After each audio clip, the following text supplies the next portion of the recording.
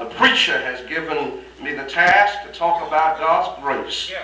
And I appreciate the challenge of being able to do that. And so tonight, I've invited you to the 15th chapter of the Gospel of Luke. And the reason I have is because we have been studying night after night from what is called didactic literature, instructional literature. We have taken what Paul has written in the epistles, and these were instructional words for the New Testament church. And I hope that we've done that in a fashion that has been sufficient for you to learn those things that were important to Paul as a preacher of the gospel of Jesus Christ. Tonight we want to add to that imagery, but we want to look at the teaching of Jesus himself. All right. So that as we continue along the road of discovering the beauty of the grace of God, tonight we'll see it from the imagery of what is called the travel or the Jerusalem document. This is that body of teaching that Jesus did as he set his face toward Jerusalem, knowing that he was on his way to that city for none other reason than to die as the Passover lamb, as the sacrificial lamb, as that lamb without blemish, whose blood would hide us from the wrath of God and from the penalty of our sins.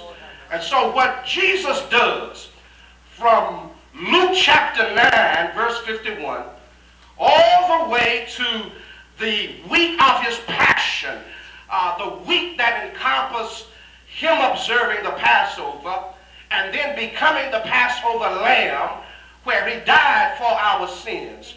That body of teaching, that body of instruction is where you come face to face with the theology of Jesus. Yes, sir. And so tonight I want you just to see Jesus. Is that all right? Come on. All right. And I want you to see in his own teaching the graciousness and the gracious invitation that the Lord gives for you and I to be saved. All right. Yes, sir. That's what I intend to do, all right? We are going to look then tonight, as much as time permits, at a parable. And parables were one of, if not the major method that the Lord used to teach people. All right. You might be a great teacher, but I don't think you can improve upon the method that the Lord used. Yes, all right. And so tonight, let's come face to face with the heart of Jesus as he talks to us from this great story. Y'all like stories? All right. It didn't matter quiet in here. All right. Do you really? All right. Even some of you who don't claim to like stories, you like stories. You didn't even nod your head, but I bet if I started asking you about what happened on The Young and the Restless, some of you would know about that story.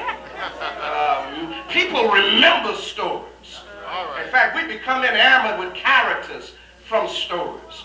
In fact, sometimes people who are too shy to talk about the story of Jesus can talk about those fictional characters in those stories on television just like you know them. All right. In fact, I've overheard conversations where I thought people were talking about real folk and got involved in their conversation trying to find out who would do something as despicable as that, only to find out they were talking about all of my children.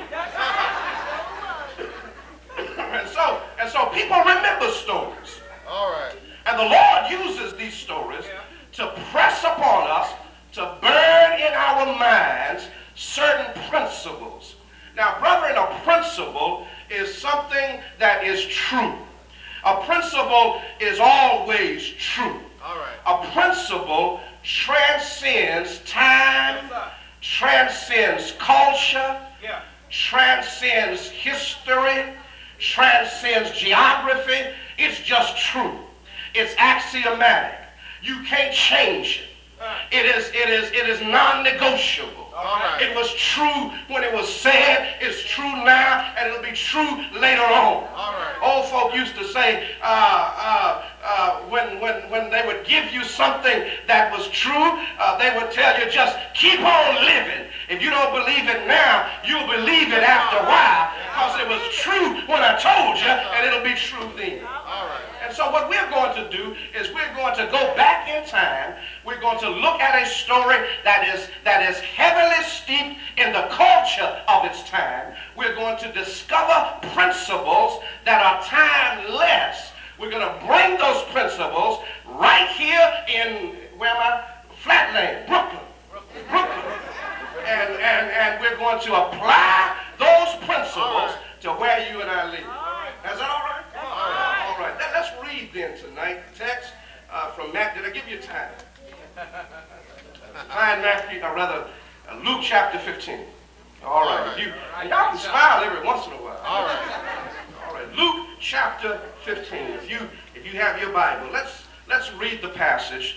It covers the first 7 verses of Luke chapter 15. I'm reading from the King James translation. The Holy Bible says, "Then drew near unto him all the publicans and sinners for to hear him. And the Pharisees and scribes murmured, saying, This man receiveth sinners and eateth with them. And he spake this parable unto them, saying, What man of you, having 100 sheep, if he lose one of them,